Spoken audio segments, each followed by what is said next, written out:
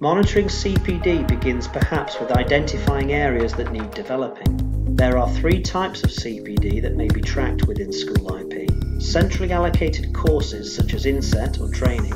Staff can identify their own CPD, or they can request to go on a course, and this is a request that requires approval in terms of spend and or income. Each CPD request may be linked to an aspect of their performance management, and staff can detail how this activity may help their personal or departmental targets.